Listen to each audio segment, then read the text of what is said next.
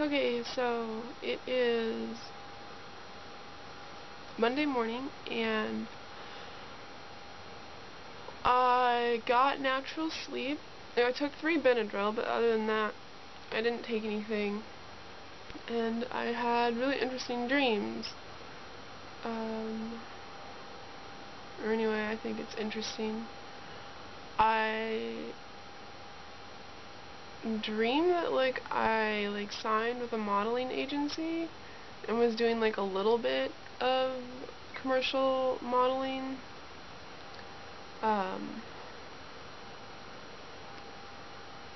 Around the time that I met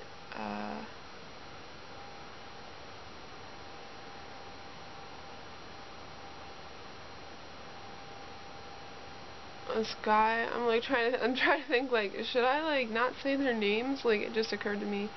I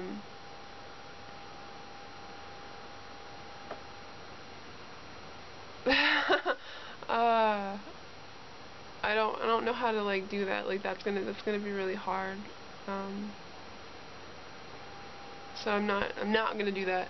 So around the time that I met my boyfriend Aaron, Aaron was my boyfriend in real life, I was doing this modeling thing, and so when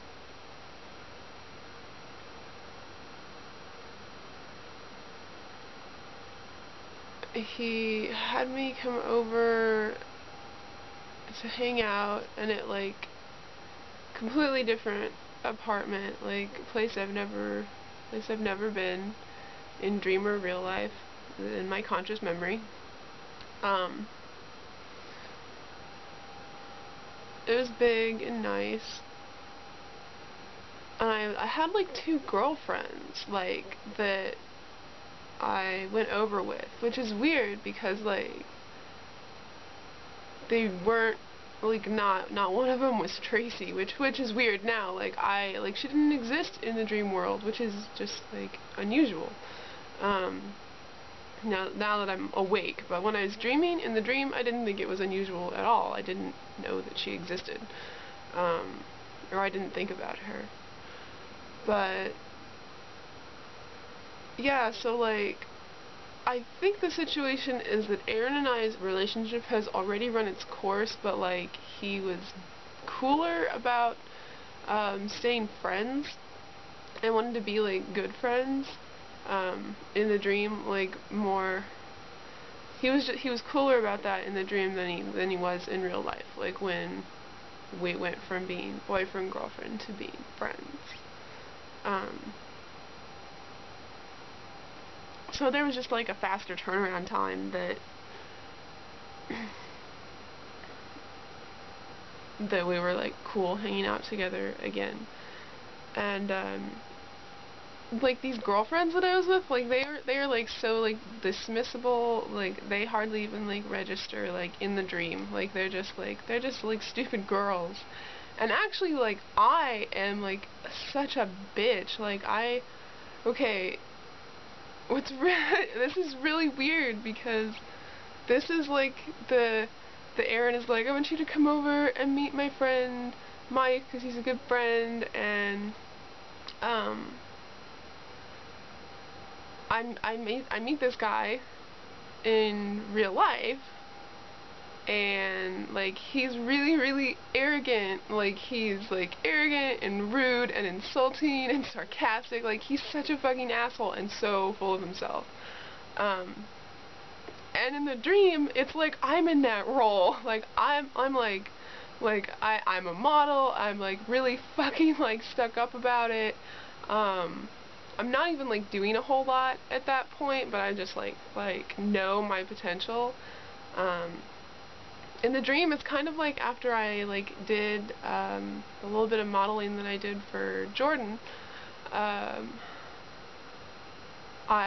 actually was man, I really like that, and I think that I maybe should have embraced that a lot sooner when I had the opportunity.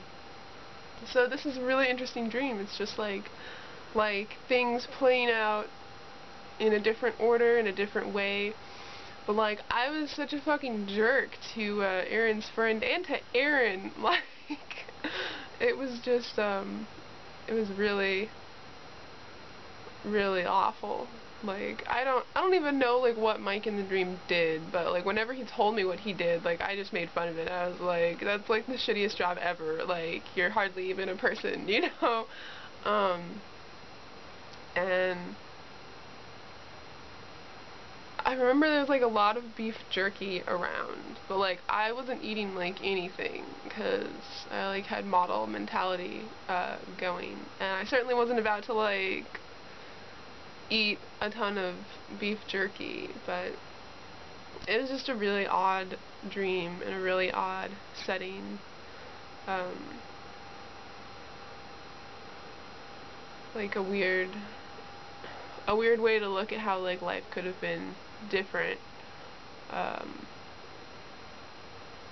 You know, looking at the dream, it's like, well, I think I understand, like, why in the dream Aaron was, like, over me pretty easily, because I was, like, pretty, awful. I was, like, not a good person. Like, not at all. Like, I wasn't nice to him, I wasn't nice to his friends, I wasn't nice to my friends. So that's just funny to me.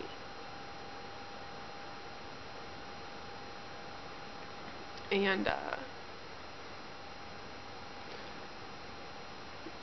I'm trying to think of, like, the situation. I think I was, like, I don't know.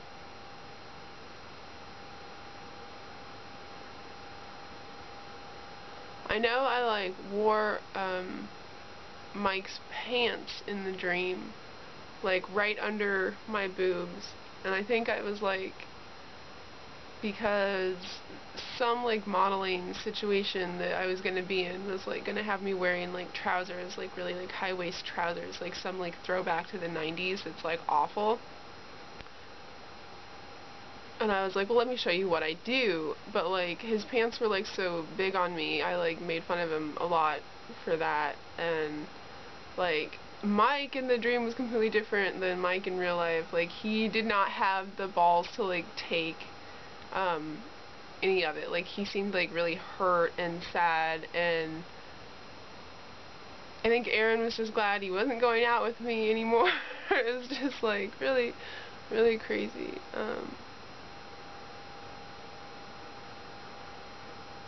Having a really hard time remembering it.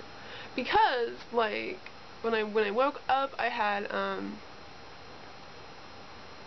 Miley in my head, Miley Cyrus, singing My Heart Beats for Love.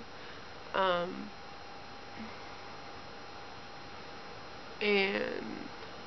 I said that, like, I don't like the song. I do like the song. I do like Miley Cyrus.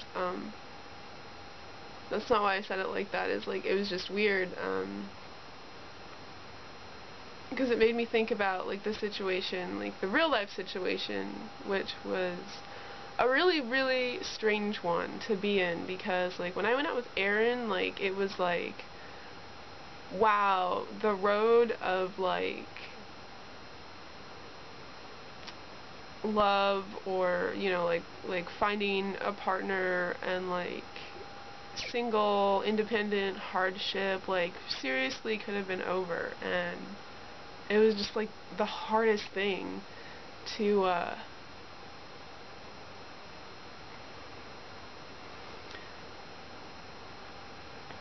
be in those moments where it's just, like, everything is so, like, familiar but strange and, like, perfect. Like, I think that what, like, made me examine every other aspect of the relationship, or to even question it, was just that it was just, like, so perfect. Like, it was so easy, and I could have been so happy with him, except for, like, one thing that stuck in my craw, which was that I called Aaron one time, and I interrupted him playing The Legend of Zelda Wind Waker, which had just come out, and he like chewed me out for it and was like, I need my alone time. Which really, like, okay, like, Aaron, real life Aaron, like, he was like arrogant and like kind of a jerk, and I like that. Like, I thought that was great. He was also really smart and really, really funny. And there is nothing funnier, and there will never be anything funnier than Aaron and Jordan behind the counter of GameStop, like, ever.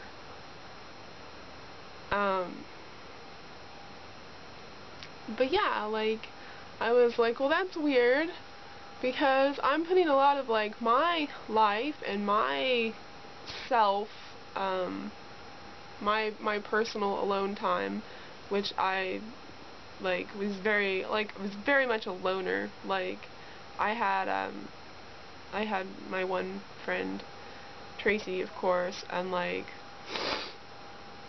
had crazy, like certifiably insane roommates, and was just, like, really glad to be alone, and really liked my alone time. And, it was pretty much just, like, well, like, I care enough about him to put him first. Like, I feel like that way. And I also think that, like, I'm the fucking shit. Like, if you've ever had a better girlfriend on your arm, like, then I understand you treating me that way, but, like, I was good to him. I was really, really good to him. I make a point of being a good girlfriend when I'm, like, in a relationship, and when I'm in a friendship, too. Like, I, like, try. I don't keep a lot of people around me in my life. I can't juggle a lot of personal relationships, because the ones that I keep are so deep. Like, they're through and through, like, my people.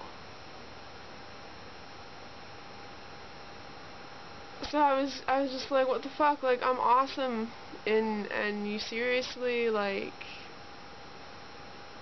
I know you want to be better, I know you're trying to be better. He was, like, trying to not be such a video game, like, TV junkie, but he hadn't reached that yet, and it was like, there's just, like, so much more personal growth that he needed to go through, and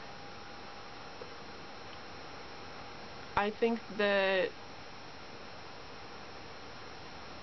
you know, at the time I loved him as much as I was capable of loving anyone. I wasn't really capable of, like, love then, really. Like, I was like, I'm just not. Like, I would really like to be.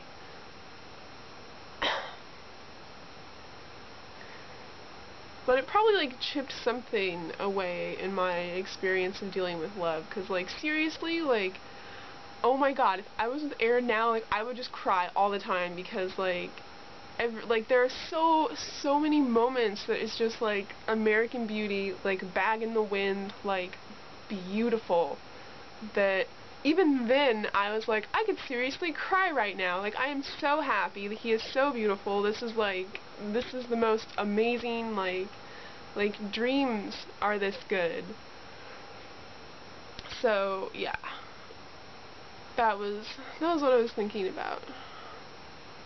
Oh, pretty much, like, I don't really dream about Sean. If I dream about Sean, my actual boyfriend in real life, who I've been with for 7 years, he's a huge jerk in my dreams. Like, he's an alcoholic, or he's a drug addict, or he's just, like, not nice, and I only know him because I'm dating his brother. Like, it's seriously just, like, Sean can't be in my dreams, because Sean is, like, what is calling to me, what has been calling to me. Because Sean is what gets me back here. Like,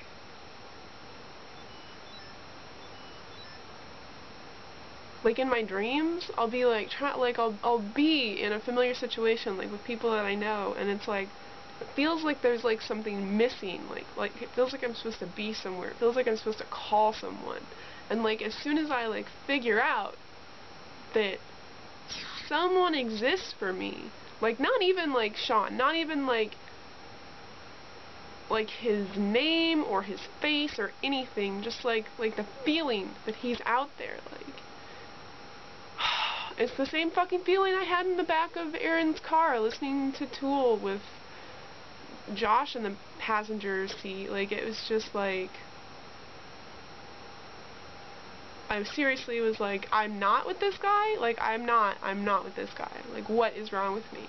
And it's just like the universe just like feeding that through me without giving me the information that Sean was out there, that something else was out there.